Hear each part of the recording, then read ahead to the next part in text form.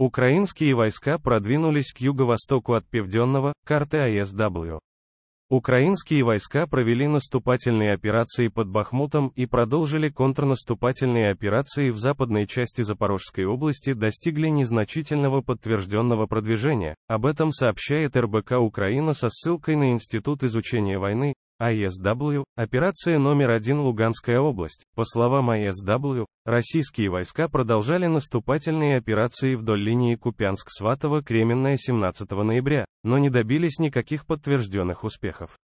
Украинский Генштаб сообщил, что российские войска провели безуспешные штурмовые операции вблизи Синьковки, Петропавловки и Ивановки в Харьковской области и Белогоровки в Луганской области. Российский блогер утверждал, что российские войска недавно продвинулись в направлении Тимковки и укрепили контроль над позициями возле окраины населенного пункта. Российские источники утверждали, что российские войска также продвинулись в районе Ивановки и Торского. Начальник службы связи с общественностью командования сухопутных войск ВСУ Владимир Фитьё заявил, что российские войска все еще проводят перегруппировку на направлении Купянск-Лиман и не продвинулись вперед. Глава Чеченской республики Рамзан Кадыров опубликовал видеозапись, на которой утверждается, что группа чеченского спецназа «Ахмат» действует в Серебрянском лесничестве. Российские источники утверждали, что 17 ноября украинские войска провели безуспешные атаки вдоль линии Купянск-Сватово-Кременная. Представитель западной группировки войск России Сергей Зыбинский заявил, что российские войска отразили 3 украинских атаки вблизи Синьковки и бывшего населенного пункта Загоруйковка. Российский военный блогер заявил, что украинские войска безуспешно контратаковали близ Синьковки. Российские СМИ заявили, что украинские войска провели неудачную бронетанковую атаку под Белогоровкой, Луганской области, 16 ноября. Министерство обороны России заявило, что российские войска отразили 23 атаки украинских войск в направлении Лимана в период с 11 по 17 ноября.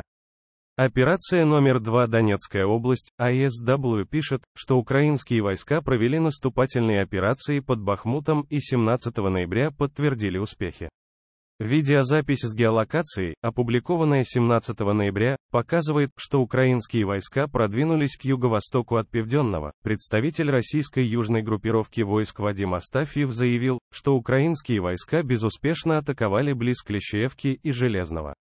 Министерство обороны России заявило, что украинские войска безуспешно атаковали близ Раздоловки, Клещеевки, Андреевки и Курдюмовки на прошлой неделе. Российские войска провели наступательные операции под Бахмутом, но 17 ноября не добились никаких подтвержденных успехов. Российские блогеры утверждали 16 и 17 ноября, что российские войска продвинулись в районе Берховского водохранилища в направлении Богдановки. Российские блогеры также утверждали 16 и 17 ноября, что российские войска продвинулись в районе Клещеевки и пытаются захватить контролируемые Украиной тактические высоты к западу от населенного пункта. Другие российские источники 17 ноября утверждали, что боевые действия продолжаются возле Андреевки и что Клещеевка и Андреевка являются оспариваемыми серыми зонами. Украинский Генштаб сообщил, что российские войска безуспешно атаковали в районе Васюковки, Ивановского, Клещеевки и Андреевки. Владимир Фитьё заявил 17 ноября, что российские войска провели в 3 раза больше наземных атак на Бахмутском направлении, чем на Лиманско-Купянском. Министерство обороны России сообщило, что подразделения российских войск действуют близ Солидара, а Кадыров заявил, что подразделения чеченского спецназа «Ахмат» действуют близ Клещеевки. Российский блогер заявил, что подразделения российских войск действуют на северном фланге Бахмута. По сообщениям ISW, российские войска провели наступательные операции под Авдеевкой 17 ноября и подтвердили успехи.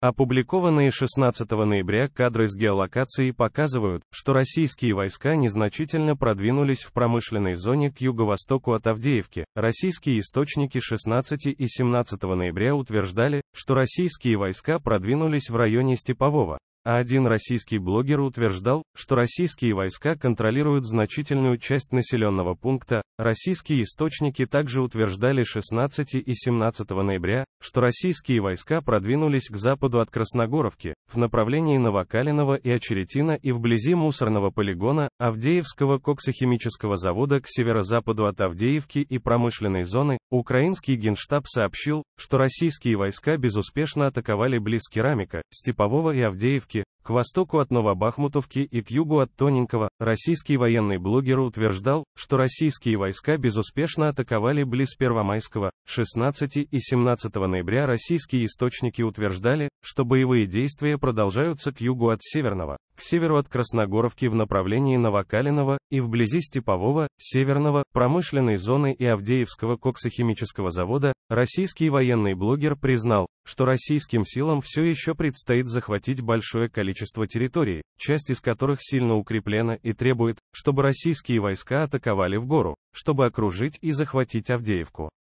По словам Института, российские войска проводили наступательные операции к западу и юго-западу от Донецка, но 17 ноября не предприняли никаких заявленных или подтвержденных успехов. Украинский Генштаб сообщил, что российские войска провели безуспешные атаки вблизи Марьинки, Победы, Новомихайловки и Водяного. Российский военный блогер заявил, что российские войска безуспешно атаковали близ Марьинки и Новомихайловки. Российский источник утверждал, что подразделения российской армии действуют вблизи Угледара. Российские источники утверждали, что украинские войска вели наступательные операции к западу и юго-западу от Донецка, но 17 ноября никаких заявленных или подтвержденных успехов не было. Министерство обороны России заявило, что украинские силы безуспешно атаковали близ Георгиевки и Новомихайловки. По их словам, украинские войска провели две безуспешные атаки вблизи Новомихайловки и Михайловки на прошлой неделе. Южная ось, как сообщает ISW, 17 ноября российские войска продолжили ограниченные наступательные операции в районе границы Донецкой и Запорожской областей и подтвердили успехи. Видеозапись с геолокацией, опубликованная 16 ноября, показывает, что российские войска продвинулись к востоку от Урожайного. Украинский Генштаб сообщил, что российские войска провели безуспешные атаки вблизи Старомайорского. На опубликованных 16 ноября геолокационных кадрах видно, как украинские войска отражают российскую атаку к западу от Новодонецкого, по словам Института. 17 ноября украинские войска не проводили никаких заявленных или подтвержденных нападений в районе границы Донецкой и Запорожской областей. ISW пишет, что украинские войска 17 ноября продолжили контрнаступательные операции в западной части Запорожской области и достигли незначительного подтвержденного продвижения. Видеозапись с геолокацией, опубликованная 16 ноября, показывает, что украинские силы незначительно продвинулись к юго-западу от Работина. Российские блогеры утверждали, что российские войска отразили небольшие атаки украинской пехоты вблизи Работина и Вербового. Российские источники утверждали, что 16 ноября украинские войска безуспешно атаковали российские позиции между Работиным и Копанью и пытались продвинуться в направлении Новопрокоповки и Ровного. Министерство обороны России заявило, что российские войска отразили 3 украинских нападения вблизи Работина в период с 11 по 17 ноября. По словам Института, 17 ноября российские войска контратаковали в западной части Запорожской области, но не добились каких-либо подтвержденных успехов. Украинский генеральный штаб сообщил, что украинские войска отразили более 6 российских атак вблизи Работина и к западу от Вербового. Связанный с Кремлем военный блогер также утверждал, что российские контратаки близ Работина и Вербовым были безуспешными. Российские источники утверждали, что 16 ноября российские войска провели контратаки вдоль линии Работина-Новопрокоповка-Вербовая и заняли неуказанные позиции вблизи Новопрокоповки. Российский военный блогер заявил, что российские силы, действующие близ Вербового, испытывают нехватку боеприпасов и оптического оборудования и в результате имеют низкие возможности контрбатарейной борьбы. Российские источники утверждали, что украинские войска 17 ноября продолжили наземные операции на восточном, левом берегу Херсонской области. Российские блогеры утверждали, что продолжаются бои возле Поймы, Песчановки и Крынков. Российские источники утверждали, что украинские войска сохраняют позиции в центре Крынков. Российский блогер заявил, что украинские силы контролируют 10 квадратных километров территории близ рынков по состоянию на 16 ноября. Другой российский блогер 16 ноября заявил, что российские войска вели бои на истощение близ рынков. Российские блогеры 17 ноября заявили, что российские войска отразили несколько попыток небольших украинских переправ через реку вдоль линии поймак-рынки и что украинские силы с трудом перебрасывают технику и персонал на украинские позиции на восточном берегу. Российские источники утверждали, что украинские силы могут пополнить запасы на своих позициях на восточном берегу. Однако, и сообщения об увеличении численности украинской группировки на восточном берегу в последние недели свидетельствуют о том, что российские усилия по пресечению вдоль реки Днепра не помешали украинским силам перебросить дополнительный персонал и технику на эти позиции. Российский инсайдерский источник заявил, что подразделения одной из российских бригад понесли тяжелые потери от огня украинской артиллерии 10 ноября в Голопристанском районе Херсонской области. Генштаб Украины сообщил, что 17 ноября украинские войска отразили 6 российских атак в неустановленных местах на восточном, левом берегу Херсонской области.